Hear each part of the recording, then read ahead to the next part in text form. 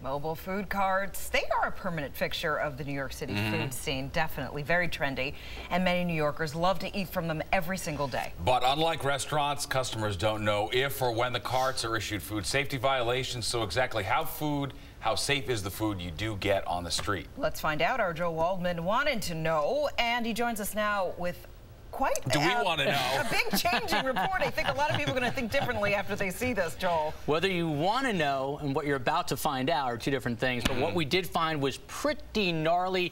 Fox 5 News has obtained 18 months worth of food cart inspections.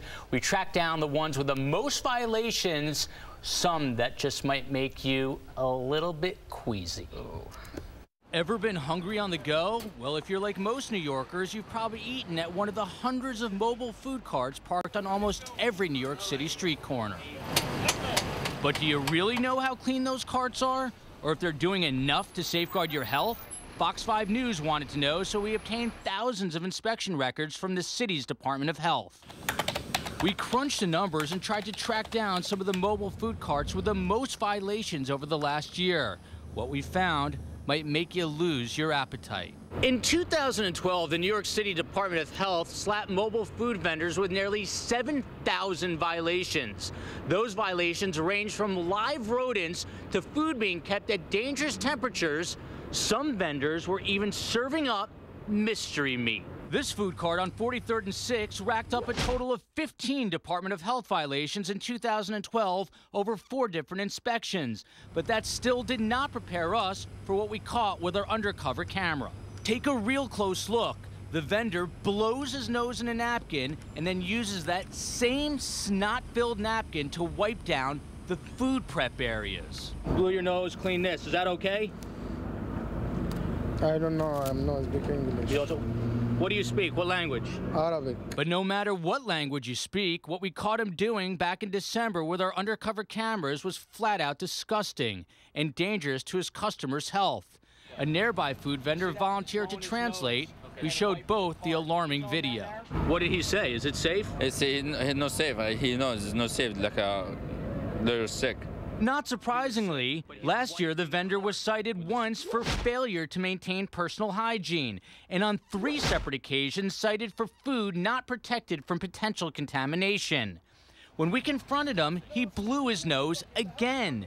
Not wearing gloves seems to be a pattern. Our cameras also caught him barehanded, smoking while handling food tongs. The worker didn't have much to say, but we did reach the food cart owner by phone. He told us his cart follows safe food practices and all his outstanding violations had been paid. The New York City Department of Health fined mobile food vendors $16 million last year. $15 million of that went uncollected, leaving critics to wonder, where's the enforcement? We asked the DOH for comment for this story, but they declined. Maybe part of the reason so many fines go uncollected is because tracking down food carts is next to impossible. That's because they're mobile. Many of the carts on our list were no longer at the address of their last inspection.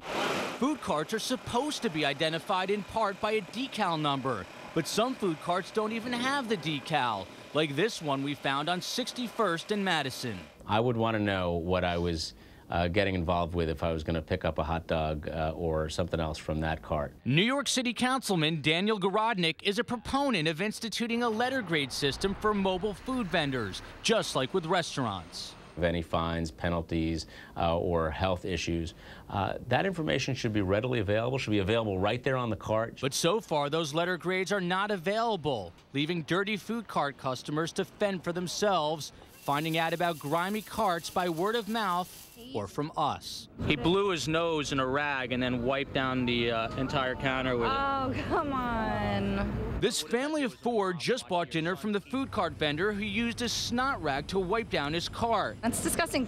He's spitting it out. He's spitting it. Did you just spit your hot dog out? Yes. How come? Because I don't want to get sick. But this might make you sick. Fox 5 found in the last year alone at least 12 food carts in New York were cited for vermin or other live animal present in food storage, preparation, or service area. Were there rats and vermin over here? Is that why you were shut down? Yeah. This busy fruit cart on 68th Street in Lexington was closed for unsanitary conditions after inspectors working on a complaint found major vermin activity among the produce. They were back in business a few months later after passing re-inspection. The vendor told us off camera they fixed the vermin problem. The cart owner had no comment. Hey, how you doing, sir?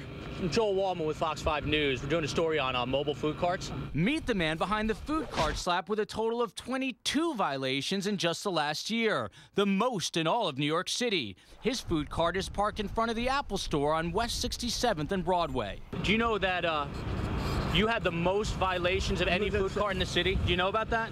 No. That you had the most violations? Is that fair to your customers, do you think? No, no, to me.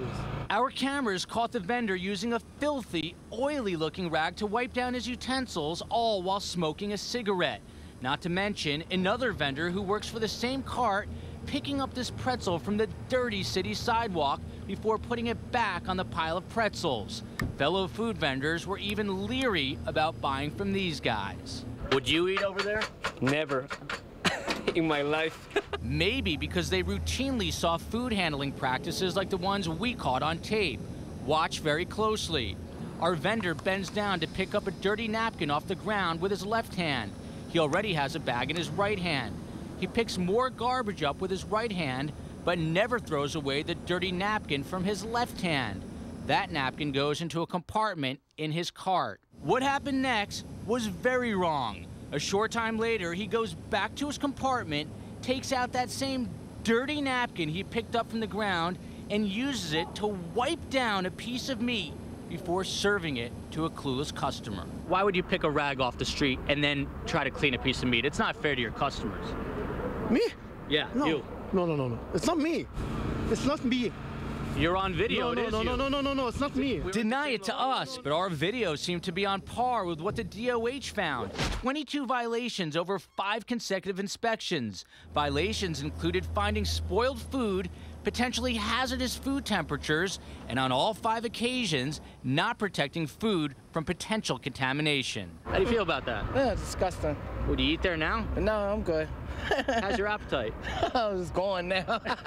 We want to encourage the vendors who keep their carts clean and they're serving food safely. But for the folks who are the bad actors out there, they have consistent record of failure to be clean. We don't really want to keep that sort of a business on the street. And at a minimum, people should know what they're getting into when they're buying food from that vendor.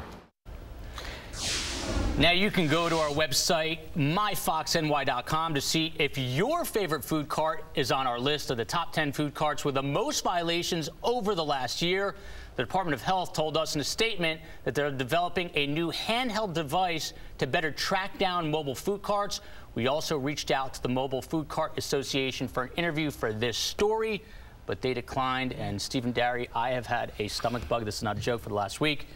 Maybe it's related to this. Joel, I saw us promoting that, and I thought it would be one thing. That was so far beyond what I was expecting. That was shocking. Yeah, we had our cameras rolling for about 3 months. We caught some other stuff, but these really kind of were the gotcha moments that make you think, wow, what am I eating when I go to these food carts? Boy. Joel, great work. Thank you. Appreciate it. Thanks, Joel. You. Yeah, incredible. All right, well, we want to know what you think after seeing our story. Would you think twice before eating at a food cart? I didn't think a story would change my mind. That story changed my mind. Go to our Facebook page, facebook.com/Fox5NY. Leave us your comments. We'll read some of them later in the show. It's going to take me a while to get over that one. I know. Wow.